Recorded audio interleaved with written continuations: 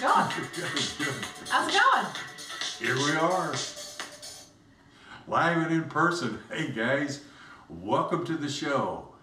Our top story today is 4 myths that just aren't true when it comes to selling your home today.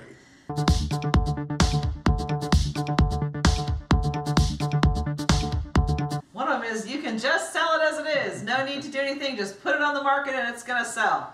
Well, unfortunately, that's really not true. Their homes really need to be the ones that sell the fastest and the quickest, and for top dollar should be fixed up and ready to go. Especially the higher the price point, buyers want it move-in ready.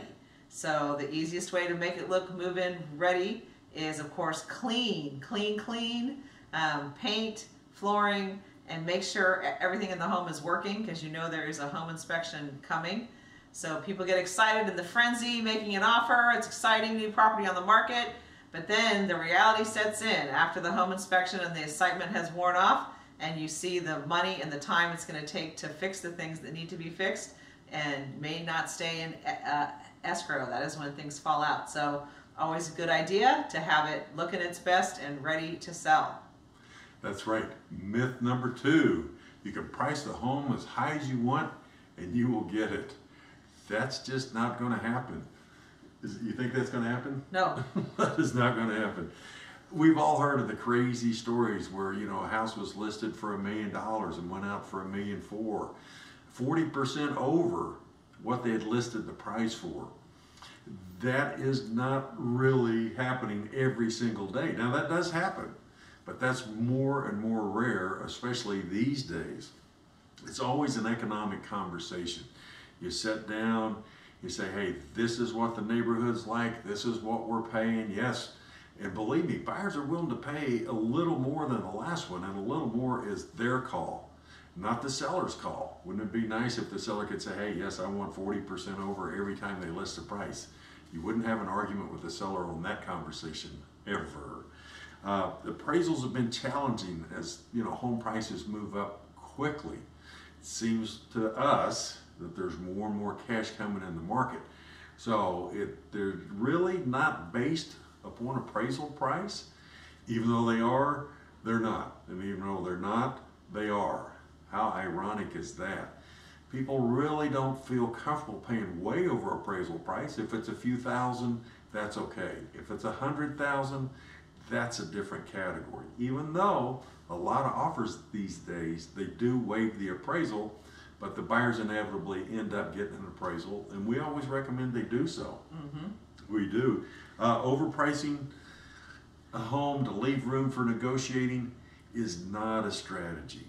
A better strategy, in our opinion, is to price it at market, maybe slightly over market, and instead of leaving room for negotiating, hopefully the buyers come in, you get a bidding war going, and then you bring up over asking price. However, if it does come in at asking price, make sure that you as the seller are totally comfortable taking that price, and usually that's the case. Right. Well, we've seen in this market, sellers want to, you know, drastically overprice their home, and it's just never a good strategy, because the seller can determine the price, but the buyer always determines the value. That's true. We don't need to market the home. We don't need to do anything. It's going to sell. Well, that is 100% myth. You absolutely do need to market the home, and number one thing, you must have professional photography. Of course, we use professional photography on all of our listings because it is so important. All buyers are looking online, and if you only have one chance to make a first impression, so your photography had better be spot on and excellent. The full description of the property, all the features of that property need to be spelled out, so a buyer, when they're flipping through, can really make a determination, because they're going to make it quickly. You know, no second chance to make a first impression.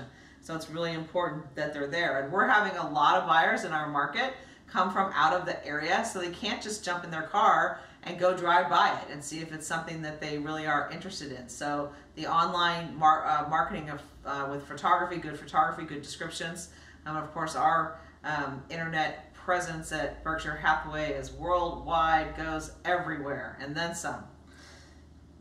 That's right. Is that myth number 3? That's myth number 3, is that you do have to market the property. The myth is that you don't have to. Yes, you do. Yes, you do. Myth number 4. The seller's got an easy job. All they have to do is pick the highest offer. Isn't that right? Huh. Yeah, that's a myth.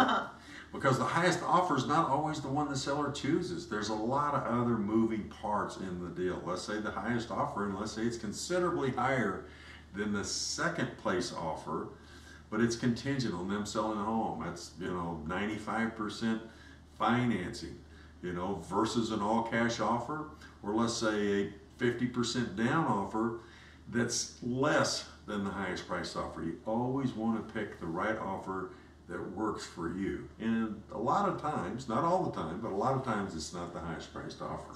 That's right. That's right. Terms might be more important, so they might need terms. They might need to get a rent back. Might be more important to them, the timing of the escrow, whether it needs to close fast or close longer. Those are some things that might matter to the seller even more than price. It is. It's always what works best for the seller and the buyer. And remember, it's a bilateral contract. That means the buyer has to agree and the seller has to agree on the terms of the contract. One of the challenging things of having multiple offers in this market has been really choosing the right offer, so to speak. I mean, you have all these offers up front, everyone's excited, but which one is really going to close? I mean, accepting an offer is really, you really want the one you choose to be the one that's actually going to ride the whole wave and close the escrow. So it is somewhat of an art and a science to try and hold the one together that's going to be the one that actually closes escrow.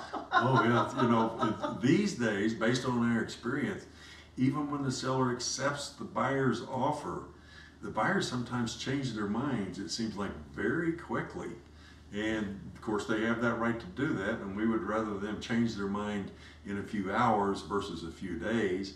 And then you come back on the market, or you start making the calls to the people, the buyers that made the offers, and it's, oh, they've moved on, oh, this has happened, oh, that's happened. Things change very quickly in this marketplace. That's right. One of the things is that home prices have gone up about 23%.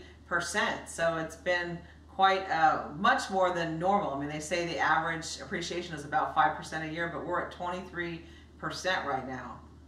And we don't see that slowing down, at least based on our market here. We do see inventory growing a little bit. Another statistics I thought was interesting was rent appreciation is up 13% year over year. Rents have gone up, and these are national numbers.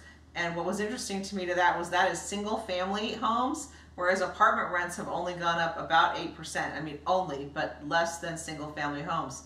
And I think part of that is just the demand. I think there were renters in place in apartments that figured out through the last year and a half they needed a yard or they needed more room, and they ended up wanting single family, and it drove the demand up in the single family rental market. But they might have needed more quiet space, where if they had a noisy neighbor or a noisy neighborhood that they wanted to get away, where they could actually work from home in some silence and still sound professional, or not like they were at the state fair. Yeah, and another thing was 90%, 9 out of 10 or 90% of buyers were home buyers owner occupied. They were going to live in the property, and that number now has dropped to 84%. So that number is going down, the investor number is going up. So that's also adding to the fuel. If you're trying to buy a home as an owner occupied, you have the investors competing with you at an even higher rate. And investors are very savvy buyers. They are. They're usually offering cash, or their financing is nailed down where it's unquestionable. Instead of a pre-approval letter from a lender, you get a commitment, hey, this is what we're going to do. A lot of times it's through private banking. So we're starting to see some price reductions. That's obviously where the seller has started off too high or anticipated the market moving into their price, and it didn't. Not that the market's moving down, it's just very stable and moving up, not as quite as fast as it has been in the past. Let's just say we were driving along at 100 miles an hour And now we're driving 65, 70, just a little over the speed limit. Well, if you've ever driven that fast and then slowed down to the speed limit, it just feels like you can get out of the car and start walking. That's not the case. This is a case where the market is still very, very extremely strong, but it's not as strong as it was. And that's proof in the numbers. On the multiple offers in April, we were looking at almost 75% of the properties getting multiple offers. We're looking at June, it was down to about 65% of the properties getting multiple offers. And if you drop down to July, I know it's September, but if we go back to July, we're down to 60%. And down to 60% getting multiple offers, my gosh, not long ago, that would have been unheard of. That's how strong the market is. August numbers aren't out yet. However, they are coming. We anticipate those probably, based on these numbers, around 55%. So every other house is getting multiple offers. A lot of houses are just getting one offer. Now the offers that are coming in on those homes are good offers. So I don't want you to think that, you know, they're lowball offers or offers that that aren't going to go forward and close. They're really good offers. In fact, they're great offers. So you don't need multiple offers. You only need one. And I certainly haven't seen, I don't think I've even seen a low ball in this market at all. Usually you get a low, a real high, and then they all cluster at some price that the market really feels the value is. But we haven't seen that lately. No, no, we haven't.